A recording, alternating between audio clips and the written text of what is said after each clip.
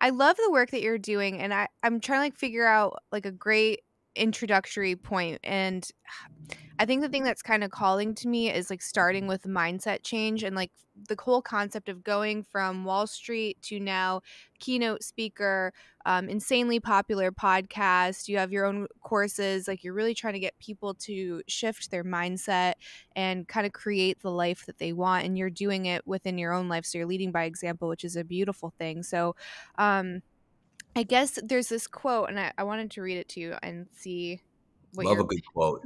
people change when they hurt enough that they have to, when they learn enough that they want to, and when they see enough that they're inspired to, or they receive enough and they're able to.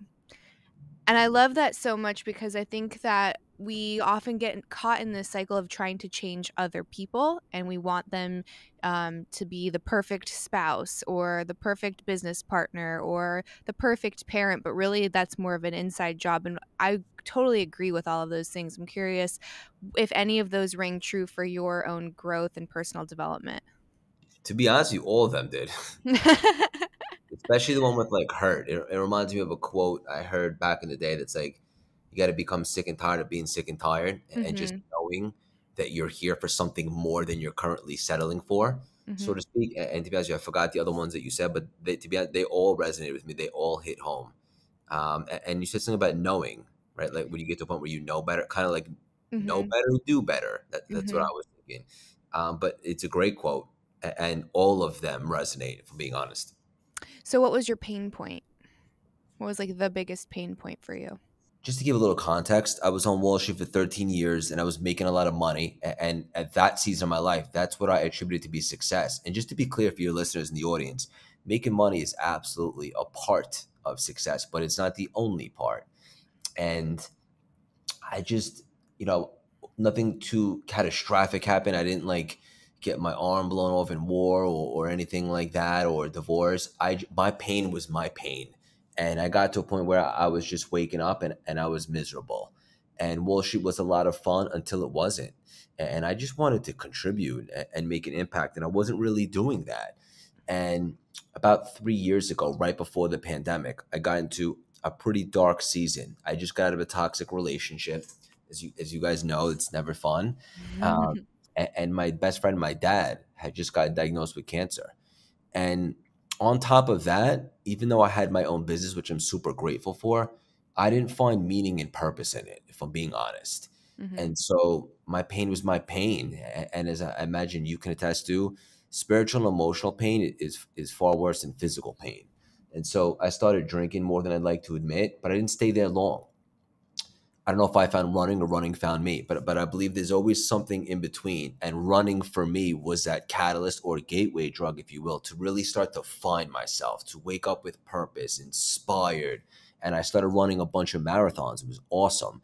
And I wasn't looking to become a professional or anything like that. I was just looking to find myself. And I did.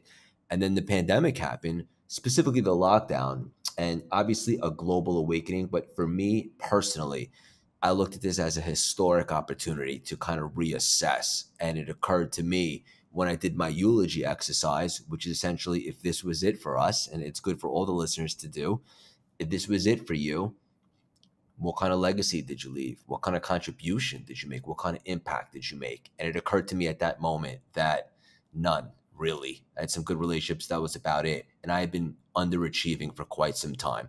And I believe all of us are here for a much bigger purpose than most of us realize. In addition, we all have very unique, special gifts. And so when I took that time to be available, I started getting the downloads and I was able to put it all together. And I've been obsessed with personal development for so long. People think CLS was an overnight success. I just finally put it together. I hit the ground running. For me, the cost of inaction was way too high, the COI. So I took my shot and the brand exploded. I sold the Wall Street business and this is it for me. Also got engaged. It wasn't just a career reinvention. It was a life. But you asked me what my pain was. And I think it's interesting and I want to land the plane with, I just was underachieving and I didn't have much purpose and meaning in life. And I think that's everything. And that's the reason why there's blue zones in the world and people consistently live to 100 because they have purpose. And Hmm. then people that retire early and they retire from their purpose, and all of a sudden their average life expectancy goes down significantly. I don't think that's a coincidence, right? Like the sperm without the egg is useless, and additionally life without purpose is useless. And at that season my pain was I lacked purpose. Mhm. No, that's so beautiful. Yeah, the Japanese call it isekai, I believe. So it's one of the main principles of why that community can live past 100, and it's very normal. It's they're integrated into society. They're not pushed out into these homes. Like they still are gardening and contributing to the household and helping out family members. It's really weird kind of the way that the West deals with aging. It's almost we are supposed to waste our entire youth to work for somebody else with something that really doesn't give you a sense of fulfillment or passion or contribution, to then retire and do nothing. You're like, that sounds horrible. I don't know that that's something that I want to do. I would get bored out of my mind. What do you mean do nothing?